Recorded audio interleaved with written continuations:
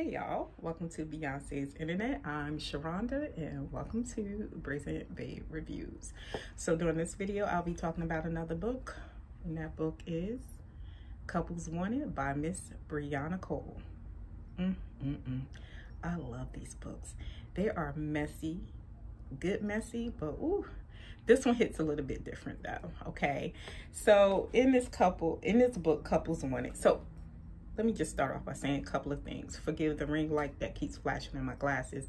I ain't been on here for a minute because I can't see shit. My sight is literally like blurry. If I take these glasses off, I actually have two pair. So I just got my new glasses and I'm catching up on some reading now. I've been listening to some things as well, but yeah, I've been catching up on some reading too. So yeah, okay, and also there will be some slight warnings of me talking about this book. So if you are the type of person that don't like spoilers of any kind, even if I ain't spilling all of the tea, then this video is not for you, and you know, stay if you like. So yeah, so inside of this book we have a young couple, Bridget and Roman, who is out one night. You know, they role playing, newly married, 2-year marriage or whatever, and then you know they out doing their little role playing thing or whatever, and they meet up with another couple who has been married a little bit longer than them. I think it was like 5 or 7 years. So either way, they run into Corinne and Patrick. So what happens is, okay, Bridget and Corinne meet first because Bridget, they meet in the ladies' room. Got a meeting in the ladies' room. Anyway, it wasn't that kind of meeting, but anyway. So if you know the song, you know the song and you get what I'm saying. But so you know, they're in the bathroom. Bridget see Corinne is going through, you know, some emotion. You know, as one black woman to another black woman, you know, she's, you know, either being nosy or she's really concerned, you know, just trying to, like, you know, get some good vibes, you know, hey, you doing, you all right, blah blah blah, whatever. And you know, they meet that way. But y'all, it's a setup. It is a setup. Always saying Briana Cole books, why is it a setup, girl? I was sitting there reading like, why is it a setup? This is another book of hers that I finished within 24 hours because it was child. So so inside of this book, you know, they meet in a bathroom or whatever, and then this meeting between them actually leads to these two couples wife swapping, and this leads to some other shit inside of the book as well. But they're child, the way this book was set up, I was just like, girl. But so what happens is, after they meet in the bathroom, it's pretty much like a setup, okay? Corinne is pretty much pushed to meet Bridget because that's what her husband wants, okay? And when these two couples decide to go inside of this wife swamp thing, it is kind of like, you know, both these women they have their reservations, but it's pretty much like, you know, they're gonna do what they need to do to keep their husbands happy, keep peace in the house, you know, things like that. You know, something their husbands want, that's what they want to do. And with Bridget, she's, you know, she's a little bit open-minded, you know what I mean? You know, trying to keep her marriage, you know, fresh and stuff like that. So, you know, she goes into it as well. You know, it really wasn't no, you know, they had their reservations, but it really wasn't no, you know, screaming and fighting or any, you know, pushing, you know, like, get your ass, you know what I mean? It was kind of like that, you know what I mean? So, y'all, this book had all the layers. I was not even expecting it. Outside of Briana Cole's general, like, messiness that goes on with people, you know, that, for me, I feel like people set themselves up with these things, you know, when they decide to do these things, because, you know, yeah, sometimes you can go into a relationship just for the sex and come out of it, you know, or go into it or come out of it with no emotions, you know, depending on the type of person you are. But these people inside this book, there was also emotional motherfuckers, and there was a whole lot of shit going on inside of this book, okay? And you know, it's just a theme of, you know, do you really think you know your spouse or your partner, you know, whatever y'all driving with, you know what I mean? So it for Bridget and Roman, that's kind of how it was with Bridget, because Bridget, she thought she had, you know, like the perfect husband. She ain't had no drama with him, you know, outside of the occasional arguments and shit like that. You know, it wasn't like no real deep drama, no real deep issues between them. But y'all, Corinne and Patrick, girl, now they were on a whole nother level. Now, when I tell y'all inside of this book, Corinne was pushed to meet Bridget because that's what her husband wanted. That's literally what I'm talking about. Like, her husband was like, you know, because they decided to go inside of this, you know, swingers type lifestyle, with, of course, the husband picking the couple, or the, you know, the married woman, or, you know, woman that he sees with another man. You know, he's picking this person that he wants his wife to, you know, kind of like set up, you know what I mean? And this is what happens. And Corinne's and Patrick relationship was something else. Okay. Also, inside of this book, Corinne is a transgender woman. Okay.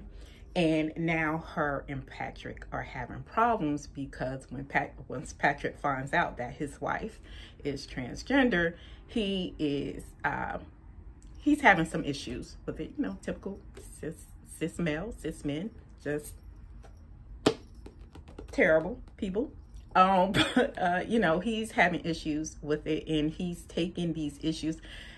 For me, reading this book with Patrick, I was just like, if you don't want to be with this woman, then leave, divorce her. You know what I mean? But he would not. And instead of him leaving her, leaving the relationship, he took his self-depreciating feelings about himself and their relationship, and he put that shit out on Corinne. You know, it was through all kinds of abuse, physical, emotional, verbal. He just was not a good husband to Corinne. And Corinne, who grew up in abuse, you know, coming out of an abusive household with her mother and stuff like that, Corinne just wanted to be loved. She wanted someone to love her. And, you know, Patrick was fine with everything before he found out that she was transgender. So Corinne, in her desperation to, you know, to be loved or have someone love her back, she stayed in this relationship with Patrick, and she decided to do these things with Patrick, to have this swingers lifestyle with Patrick, you know, because that's what he wanted. You know what I mean? And her thing was, you know, if I do these things for him, if I keep doing these things for him, he's going to love me. He's going to love me the way he wants to, and, you know, the way he used to. And we're going to go back to our happy, you know, happy home. And that shit ain't never paying out in this book, y'all. It was a mess. But what was unsuspected inside of this book was Bridget and Roman, because I feel like with Corinne's and Patrick's character, you are getting what you are getting. You know what I mean? Bridget and Roman were totally unpredictable characters, especially Roman. Roman comes off as a very loving, caring person. You know, good to his wife, good to his husband, you know, his friends, good to his family, things like that. You know, he's a doctor, you know, upstanding man. But Roman, you know what I mean? Because this wife swamp leads to him and Corinne basically, you know, cheating on their spouses with, you know, with each other. And, you know, when Roman finds out that Corinne is a transgender woman, he is typical man. He is angry. He is upset. And, you know, I'm not going to give y'all like the full tea, but he does some really treacherous shit inside of this book. And I was just like, somebody need to beat his ass. Okay. And this is when Bridget realizes that, you know, the man she thought she married, or the man she thought she had, isn't exactly that. You know, so that just goes back to my thing of saying, you know, who you think you're with, or what you know, who you think the person, you know, that you're with isn't. Because by the end of this book, Roman did a girl, he had me. I was just like, what? You know, he was a complete and total POS. Okay. Like, for me, him and Patrick were on the same level. But again, with Patrick, you already knew what you were getting when you go inside of this book. You know, he wasn't shit, you know what I mean? And you knew that, you know. But also, you know, and, you know, we want to make the women inside of in this book, you know, innocent characters. And they pretty much both are. Bridget is a very, she's a very kind, sweet person, you know what I mean? And she just wants the best for her marriage and stuff like that. But, you know, Bridget had her ways too, because she has a business and she's in business with one of her best friends. And she does some treacherous shit inside this book, like going behind her best friend's back, doing some more sneaky, conniving shit. And it kind of like almost destroys that relationship. And, you know, a friendship does develop between Corinne and Bridget, but it's kind of not like that trust there, especially with the situation of, you know, sharing partners and, you know, cheating situation and all that other stuff. And Corinne, I felt for Corinne inside of this book, but Corinne did some treacherous shit inside of this book. She did it more towards Bridget than anything. And again, it is not an excuse for the things that she did towards Corinne inside of this. I'm sorry, the things that she did towards Bridget inside of this book. But with Corinne, because of her past and her present, and, you know, what she's currently going through and what she's dealing with as a transgender woman, you can understand why she's doing the things that she's doing inside of this book, you know. This book is a lot. It is a lot. The conversations she has inside of this book, you know, especially when cis men, you know, find out, you know, that, you know, their partner or, you know, someone that they had a sexual relationship is transgender. Why the fuck can I talk? Transgender, you know, how their perception of that woman changes and how their perception of themselves change as well because of outside influences, you know, instead of them, you know, I'm just a big strong man. You know, there was a thing that when Roman found out that Corinne was transgender, he kept saying, I'm not gay. And it was just like, sir, I'm really need for some of y'all to pick up a book and learn some things. But anyway, but, you know, it was, you know, just that. And I feel like with Roman, it was just like, you know, how society drills into men's head, like, you know, if you sleep with another man or, you know, you're attracted to another man and things like that, you know, things that you learn, little boys learn from, you know, until they're grown men, you know, they're gay, they're homosexual, you know, things like that. And it's just really just a sad situation, you know, and it was just a sad situation all around inside of the book. I do believe the light inside of this book was towards the end when Bridget and Corinne were able, you know, once the dust settled and the bullshit was over, how Bridget and Corinne were able to become friends out of that toxic situation. You know, it was, you know, and I love the fact that she wrote Bridget as a woman, a straight woman who was willing to look outside of her own shit and realize that, yeah, Corinne did some fucked up shit to me, but, you know, she went through some fucked up shit too, especially, you know, when she finds out about Corinne's situation towards the end of the book, how she was able to step outside of her own shit and realize, like, we all, you know, we're both, you know, going through some shit, and how they kind of like embraced each other, and how like Corinne realized that, oh, you know, I fucked up, you know what I mean? And, you know, she went to Bridget and apologized for her fuck ups. But for me, it really was just Bridget, just like, you know, like, it's not so much as it is what it is, but, you know, we're women, we're in this together, and, you know, we really are our own keepers, and we have to look out for each other, even when it comes to men, the men in our lives that we're dealing with, you know what I mean?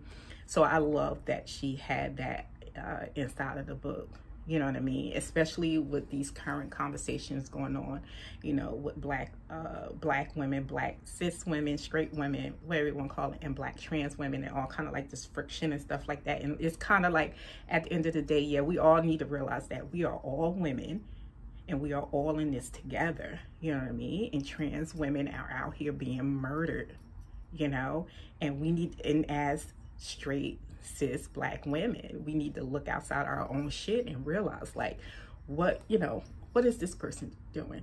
What can I do to contribute to both our healing? You know, not just mine, but what can I do can contribute to hers? How can I help her? And I love that she made Bridget that way at the end of this book. But yeah, this is such a good book. It's really good. I mean, just like outside of the messiness and the shit that was going on inside of this book, like the details and the backstories, God, child, especially with Corinne and Patrick. And then you, girl, then when you find out what Patrick is doing, oh my God, bitch, you're just like, Patrick, you son of a black bitch. Like, what is wrong with you? You know what I mean? Like, you have an issue with your wife, but you doing that? Sir. And then the other thing is inside this book that pissed me off.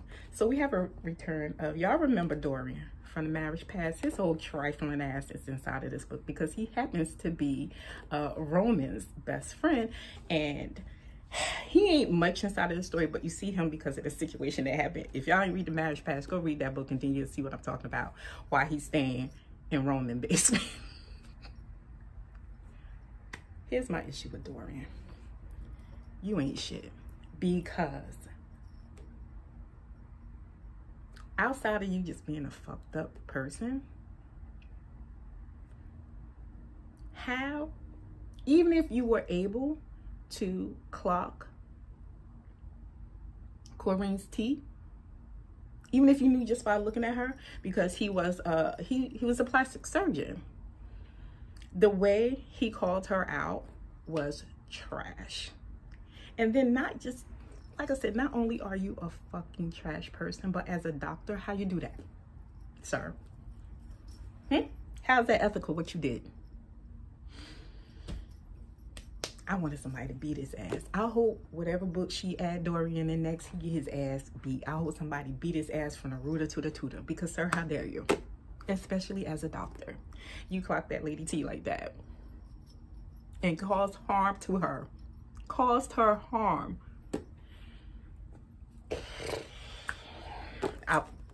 Yeah, that shit tripped me up. Because I was like, I know he just did not. Whew. Anyway, deep book. Trigger warnings for this book, content warning for the books. There is cheating, okay? There is abuse, physical, emotional, verbal abuse mentioned inside of this book. You know, yeah. So, but like for me, the main ones that people may have an issue with is, you know, the cheating and, you know, the abuse that goes on inside of the book. But yeah, y'all need to go pick up this book. It is so good. And you know, she has like discussion questions inside of this book. You know, so good book club pick as well for those, you know, that are in book clubs and you want to read something a little bit different. Definitely check out Briana Cole's book. So yeah, that's it for me. I didn't do too bad, right? I didn't do too bad with the spilling of the tea, you know what I mean? But yeah. Girl.